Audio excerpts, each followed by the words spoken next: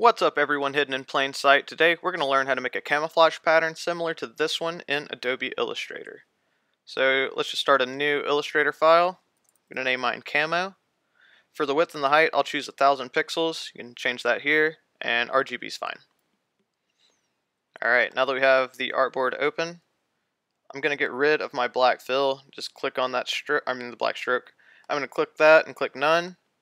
And for the fill, I'm going to choose this dark green. And now I'm going to go to the rectangle tool, and I just want to fill this this artboard. So I'm just going to click in the artboard so I can manually type in the dimensions. Just going to choose 1000 by 1000. Make sure it's unconstrained. Okay, let's center this up in your align panel. Make sure you're aligned to artboard, and just align the horizontal and vertical centers. Okay. Now that we have this, we're just going to apply a Photoshop effect in order to just kind of give us a randomized pattern. So what you want to do is go to the Photoshop effects here in the effect drop down, and it's artistic and sponge is the one that you want to choose. Zoom out of here. And as you can see, it already kind of looks like a pretty cool camouflage pattern. You can play with these settings a bit. I found like it comes out best with them all just cranked all the way up. The definition, you get a little bit less contrast, and it's easier to separate it later if you do this. And yeah, smoothness as well, like that's pretty cool, but I just kind of like the look of this. I just think it looks cleaner. So yeah, just gonna click OK. Takes a little bit to apply the effect. You know, if you're not drawing and stuff, you know, you kind of got to wait for the computer to do it. So, you know, it does ultimately save time. But yeah, this is the fun part. There we go. All right, so this is kind of what we want to see. And right now, we need to kind of be able to manipulate all the colors. Like we can't really click in and do much with it. So what we're going to do, we need to do an image trace, but first we'll have to rasterize this. So we'll have to turn it into an image. So go to Object and click Rasterize. All this is fine. I choose white just because it does the rasterization quicker. So yeah, now that we have that, let's go back here to our image trace drop down, and I'm going to choose 3 colors. And again, this takes a little bit. It's just again separating it all, but it makes it easier for us. Should have written more for this. It's 420. Blaze it, or it was 420 2 minutes ago. Fuck. Yeah. Okay. Oh, curve fitting now. That's that's fine. We can just wait on that. Okay, great. It's done now. So now that it's done, just click expand. That's going to expand it all.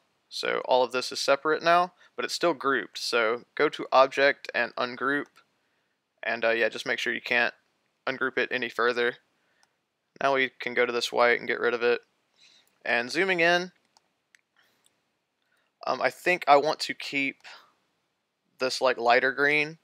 I like kind of the texture of that. So I'm going to click the dark green, and I'm going to go to Select, same fill color, so it gets all of the dark green bits, and I'm going to delete it. Okay, now I can highlight all of this and just go to Object and Group. So now I have all of this as its own separate color that I can play around with. I am going to go to the rectangle tool and just draw another rectangle to fit the to go into the background, because yeah, I do like that green. And so now we can kind of go here. I mean, that's a cool pattern as is.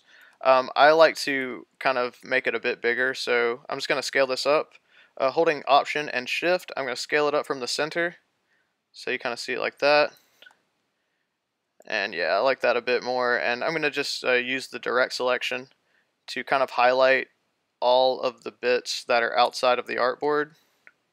And I'm just going to get rid of them. This doesn't do anything. It's just kind of gets rid of the noise, so your pattern's easier to see and you don't get lost in it. Yeah, I like that. And now I'm going to select the light green again, and I'm going to make a copy of this. So you can just go to Edit, Copy, then I'm going to paste in place. So now I have a second one. So as you can see, I just turned it to that tan, and I'm going to scale this one up, kind of like I did earlier, just like that. I'm going to put this in the back. The way you do that is just arrange. You can bring it to front, so it's in the front, but I want to send it to back, and it's going to go behind the green. So I'm going to go to arrange again and bring forward until it's in front. So yeah, just like that, and again, just going to use my direct select to get rid of some of this stuff.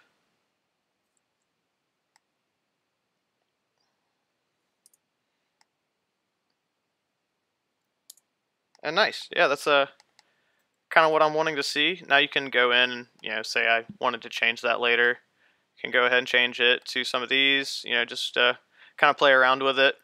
Yeah, make your own different designs. I kind of like the look of that. I think that looks cool.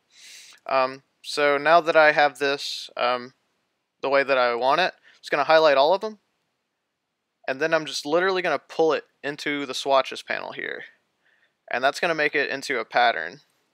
So as you see now, I can draw a circle, and I can fill it with this, and we're just going to kind of show you a way where I'm going to show you that I don't have anyone with me. So I'm just going to paste my my logo into this artboard. Oh, there we are. Okay, and just using the direct selection, I'm going to click this red just so that's highlighted. And now I'm going to click my pattern, and as you can see, it's giving me a problem. Which is fine. I kind of wanted this to happen. The way you can move the pattern inside of the shape is hold the tilde key. That's the key that's beside the 1 on your keyboard, usually under the escape key, and just click and drag, and you'll see that you can move it from here. And yeah, it's still a little bit off.